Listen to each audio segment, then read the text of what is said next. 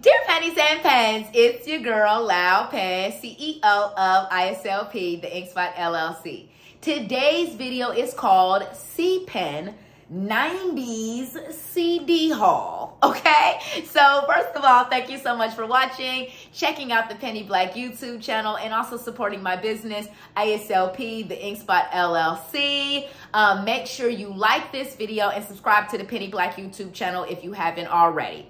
Okay, so a couple of weeks ago, I just had gotten back from my vacation. I went to Seoul, South Korea, and Jeju Island, South Korea. So stay tuned for my travel guides, Loud in Seoul and Loud in Jeju, that'll be coming soon to a page near you. So you know how it is when you come back from vacation, you don't want your vacation to end. So it somehow ended up in Josie Records. I decided to buy myself Aaliyah's 1 in a Million on vinyl, and I was there to go pick it up.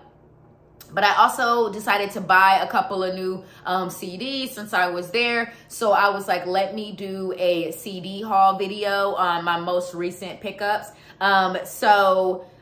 Because recently I decided to make the Penny Black YouTube channel and my blog mostly about music. I'm still going to feature other topics like fashion, food, art, and travel and things like that, but it's mostly going to be about music. And so my favorite types of music are 90s hip hop and R&B, and then K-pop, like contemporary K-pop. And so when I was in Josie, I got some new CDs. So I was like, let me do a CD haul. And so just since the channel is mostly going to be about music now, just so every video isn't Pens Rhythm Nation, and getting too repetitive, C-Pen is going to be when I feature like my newest CDs that I'm adding to my collection. So I'm back into physical music again. I only listen to physical music. I'm done with streaming unless I don't have the album on CD or vinyl and just really cannot get it on CD or vinyl. I do not do any streaming. And really the only time I even do some streaming is when I'm in the car. So this album that I'm holding in my hand to finally start talking, let me take a sip of water real quick because I shot 20 videos. Like I literally shot 8 different videos today. So your girl is a little thirsty. Okay, so the first album that I have in my hand is Brownstone, From the Bottom Up. So for those that don't know, Brownstone was a 3-piece girl group from the 90s. I think I may have shown this album in a previous video, but I'm just like, let me just show it again. I feel like these artists never got to get like unboxing videos, so I really want to make sure I show off the packaging. So like I said, Brownstone was a 3-piece girl group from the 90s. They were on Michael Jackson's label. So that's a cool fun fact about them. But yeah, like these groups, they never got like their due when it come to how artistic and cool their packaging and photos and stuff was. Just because obviously these albums came out way before the internet. The internet was not a thing when Brownstone was out and popular. So let's make it a thing to just like give them their due now. Let's give these 3 beautiful black women their due. So this is like the part, this I believe doesn't have the lyrics, but it has the song credits, like, you know, who wrote and produced what on the song. And they actually did a lot of their own songwriting and production, the members did, which is really cool. And one of their biggest hits is the song Grapevine. So it's an iconic 90s R&B song. It's absolutely phenomenal. One of my favorite songs of all time. And then also the song If You Love Me. And then this whole album is really, really dope. And again, like I said, they worked with, just so y'all make sure I'm not lying, do you see Michael Jackson's name up there at the bottom as one of the executive producers? Okay, hopefully you did. So yeah, I got this from Josie. The next album I got was Craig David's Born to Do It. Craig David is actually still out, still making music. And this is what the album like looks like. Now let's pull out this CD booklet. So that's the front of the CD booklet again, because these artists, they didn't get unboxing videos and stuff like that. That wasn't a thing when Born to Do It came out. Born to Do It came out 2000. Yeah, the year 2000. So this album is literally 22 years old. So there's artists who were born in the year 2000 that are making music. It's super duper weird to know that. That somebody who was born in the year 2000 is now grown enough to make music. and can be listening to this Craig David album. But this is a phenomenal album. This is the album that has, you know, like his biggest hits as far as radio play, Fill Me In 7 Days.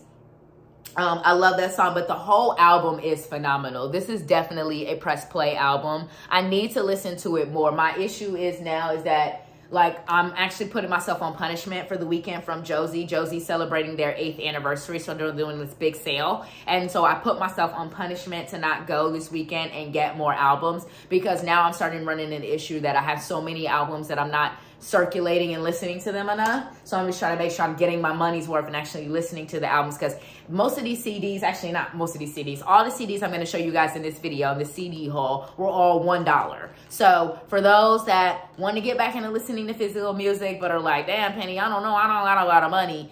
Like, if you go to a store like a Josie where they're going to have used CDs and used records, just get you used CDs and used records. And then that way you can start a physical music collection again without spending a ton of money. But I'll do a future video on like how you can start a physical music collection of either CDs and vinyl without spending a ton of money.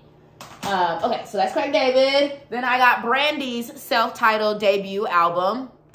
But yes, again, I got all these CDs for $1. I don't know if I actually said that. But yes. This is what the CD itself looks like. Now let's show off this album booklet. So this is kind of like CD haul unboxing video. But again, because this album dropped, I believe, in '94. Yeah.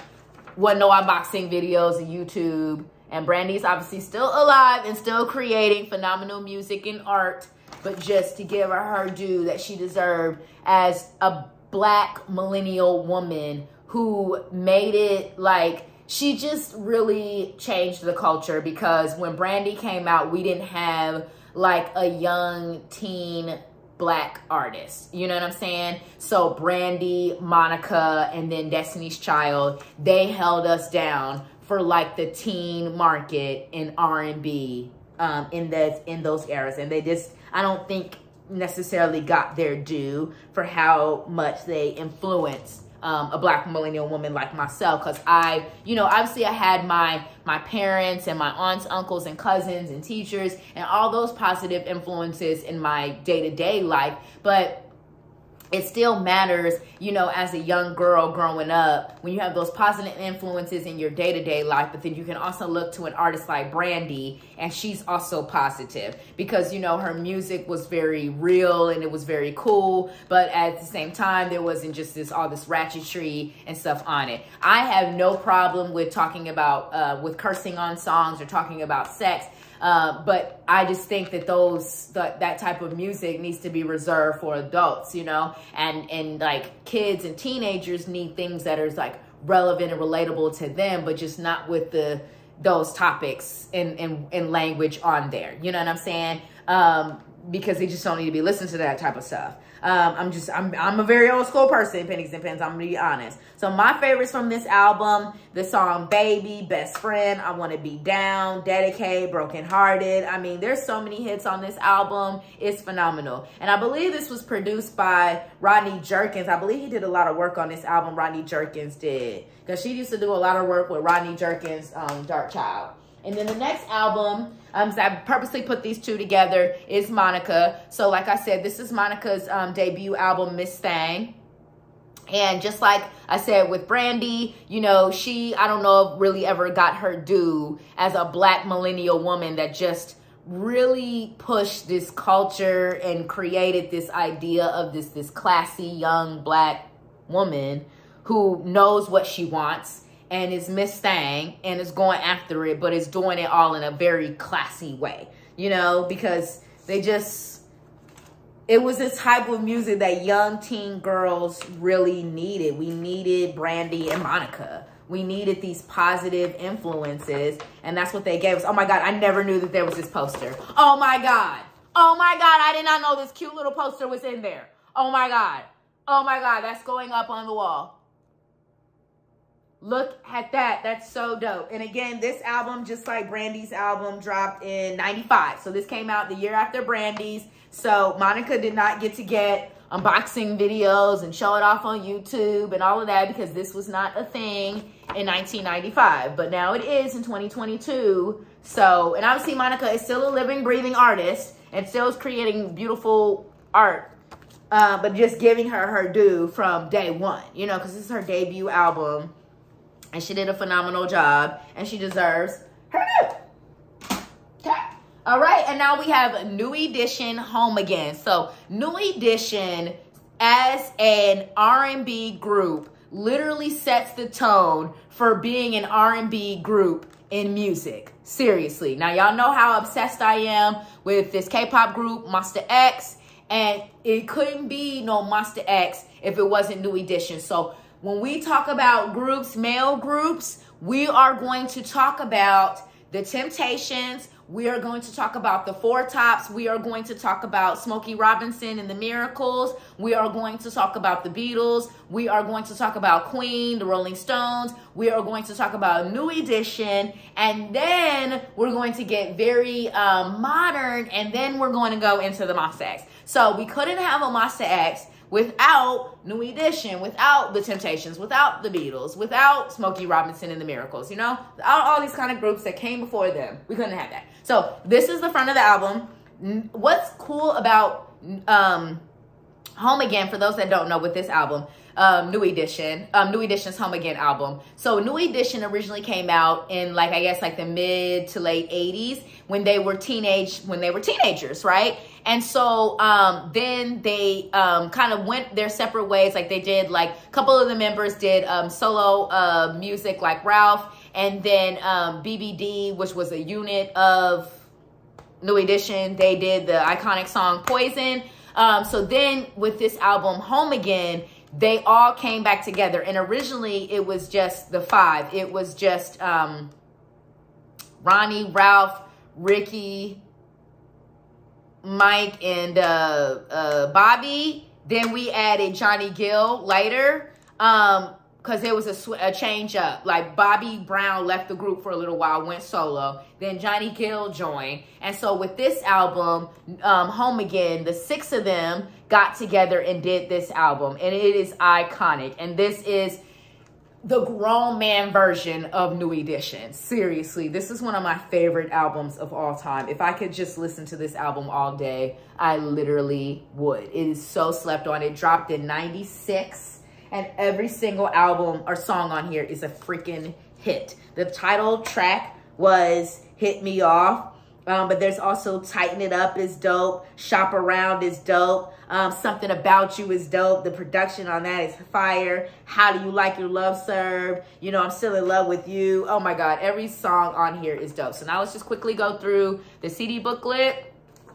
Because again, these albums came out, every album I'm going through, since this is a 90s CD haul, they did not really be able to, except for the Craig David, that was the only one that came out in 2000. But these artists never got to get unboxing videos and, oh, show my album and tell people to go buy the album. They didn't get all of that in '96 because we didn't have no YouTube and internet and all of that. So let's give these black artists, because every artist I'm going to feature in today's video is black. Let's give these iconic black artists their due, okay? Because seriously, I have Monsta X's The Dreaming album, and in one of their photos, they all have on like these dark suits, and like the six of them are standing there, and it's like New Edition for 2021, because The Dreaming dropped in 2021. Even though it's 2022 that I'm shooting this, that album came out in 2021, and it's just like a beautiful imitation of New Edition. So yeah, this New Edition Home Again album, again, got all these albums from Josie. Josie is my favorite record store here in Dallas because they always have the best stuff. So let's take a sip of water. Y'all, I shot so many videos today. Whew, oh my God, I'm gonna be so tired. Okay, so this is Jagged Edge's J.E. Heartbreak. Jagged Edge dropped, they came out in the 90s. They're still making music now, but they came out in the 90s. They're a very, very slept on R&B group. This was their second album. This dropped in, I know it was the late 90s. I want to say it was like 98. 99, okay. So dropped in 99. Love this album. This again is their second album. So let's open it up because it's also some really, really cool packaging. You know what I'm saying? CDs and CD design has always been really cool, but I think it's something that has been forgotten in this modern culture that we're living in. So these are the 4 members. There's actually a set of twins in this group, which is really cool. Brian and Brandon. Yes, Brian and Brandon. I forgot their names for a second. So that's Brian, that's Brandon. And then that is Kyle, and then that's Richard. Yeah, sorry, y'all. I'm going to be honest. I have forgotten the members' names. But these are, this is the CD booklet. But look how cool that is. I'm sorry. That's cool as hell. Like Brian and Brandon's hats.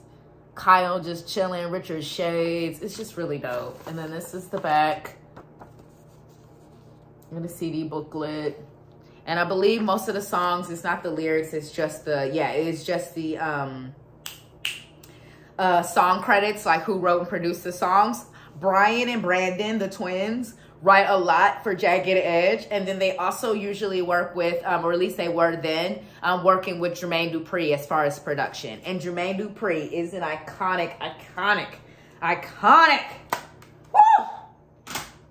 Just like he said on Money Anything, I write the songs that the whole world sing. That's literally true. Jermaine Dupri has written so many iconic R&B and hip hop songs. It's literally stupid. So the next album is Toni Braxton's self-titled debut album. This was when, this was on LaFace, which was Babyface's label. I'm not sure she's still with Babyface's label because I know they did a more recent collaboration within the last 5 years, collabo album. But y'all, this album is one of the greatest R&B albums of all time. This is a press play album. This dropped in what, 92? Yeah, this is when, oh my God. Cool fun fact about Toni Braxton that I never knew, Pennies and Pens, that I have to share with Pennies and Pens. This is the coolest fun fact of all time. So Babyface wrote a song for Anita Baker, right? You know, an artist or a songwriter will obviously write a song and then have either record it themselves or have another singer record it as far as the demo track to pitch it to the artist that they would like to actually sing and perform the song. So that's what he did. He had wrote a song, had Toni Braxton sing the demo, sent it to Anita Baker. Anita Baker decided she didn't want to use the song, but said the girl on the song should sing the song. That was Toni Braxton. That's literally how we got Toni Braxton, y'all. How iconic is that? Are you kidding me? Oh my God. Anita Baker gave us Toni Braxton. Lord Jesus, thank you, Anita Baker. Girl, thank you, girl. Thank you, girl. Thank you, girl. And it's crazy because Toni's voice is so similar to Anita's. If you think about 2 female R&B vocalists that sing in that lower register, that's Anita and Toni, you know? But they both have totally different voices at the same time, even though when you describe them, they sound similar. But this is the album booklet, and I'm so excited to put this poster on my walls, but I just got to finish showing the full album booklet. But y'all, I cannot wait to put that poster on the wall. How iconic is that? I mean, come on. You getting the album from 1992, and I'm about to have a Toni Braxton poster on the wall. I literally got to get more tape. I've been saying that in all my videos. I got to get more tape because I have so many posters I got to put up. But it takes a lot of tape to put up all of these posters, Pennies and Pens, the amount of money that I have spent on tape. I mean, Scotch literally needs to sponsor me. Seriously, I should send them a pitch. And they would probably be like, why is this girl asking for sponsorship for tape? But when you do the posters, because I'm trying to do all of the walls, even though in these videos it seems like the whole wall is covered, there is parts at the bottom that is not covered. And you see this wall here to my right, it has Mama Moo and Marvin Gaye so far, but it needs a lot more covered up. And then there's just a few other walls here in the apartment that I plan to cover. I plan to cover every single wall is going to have posters on it. Okay, so let's keep it pushing because we're already at 20 minutes and I still got to get through 4 more albums. Okay. Okay, so now we got Toni Braxton's Secrets. Keeping in line with the Toni Braxton. So that's the front. That's the back. Again, another iconic R&B album. This was her second album. So the first was her self-titled debut. Then Secrets is her second album. She's obviously had many albums since then. Still is living, still is creating phenomenal art and music. But again, just like every other artist before, she didn't get to get her due when this album was first released, which was released in 96. So in 96, she didn't get to get unboxing videos. in YouTube features. So let's give it to her now. Queen Toni deserves it. And honestly, like, Toni Braxton has influenced so many female artists. It's crazy how influential she truly is as an artist. She has just really, really influenced the industry. When it comes to creating this beautiful music with these lyrics, really calling men out for the bullshit that they put us through in relationships. Also, just wearing this seductive, sexual type of clothing, like, you know what I'm saying? The iconic dress that she wore, you know what I'm saying? It's just, Toni Braxton is such an influencer. I mean, she's just really, really phenomenal. So, just an icon. All right, and now we got Sade's Lovers Rock. Anything Sade is phenomenal. Just the vocals, it's the lyricism, the production, it's just always so deep with Sade. I mean, it's just gonna take you there. I mean, there's literally a songs on here called Immigrant and Slave Song. So, I mean, Sade is just gonna have you thinking, sweetie. You ain't gonna be no dummy if you listen to Sade. So, here's just some imagery of Sade and the band making the song in the CD booklet. So this CD booklet is rather simple. And then the other side of it is just the lyrics to all of the songs on the album. And this is why I gotta start listening to these 90s albums and stuff more, because these be like full albums. These albums be like an hour and a half long. My K-pop albums be like 10 to 30 minutes tops, because they're either single albums or mini albums. So I missed these 90 albums where it was a full album of like an hour and a half worth of music. Matter of fact, I listened to this album finally for the first time last night, the Fugees, The Score, while we're transitioning into the next album. And this album is 73 minutes long. Like, it's so long, but it's iconic. I mean, it's the Fugees. I mean, it's Lauren, it's Pras, it's Wyclef, literally at the height. I mean, just an iconic hip-hop album. Oh my God. Literally. The Fugees, The Score. That's another reason why I kind of waited to listen to it too, because I was like, I really want to wait until I can really listen to and enjoy this album. And sometimes when you wait to listen to it, it makes it feel like you just got a new album even though you didn't. So this is the CD booklet. What it looks like. So for those that don't know, this is Wyclef Jean, this is Lauryn Hill, and this is Pras. And then you just always got to give Lauren respect for being able to be in a hip-hop group with two men and hold her own and literally just slay every single song just like they slayed every single song. I'm probably going to have to do a full album review of this album, but at least for now, I'll just at least show you guys the album because it's just so iconic. And then the Fugees, The Score, when did this drop? This dropped in 96. 96 was an iconic year for music. Oh my God. If you break it down. Okay, so we have the Fugees, The Score in 96. Jay-Z's Reasonable Doubt. Toni Braxton's Secrets. Oh my God, there was so many albums that dropped in between 1994 and 96.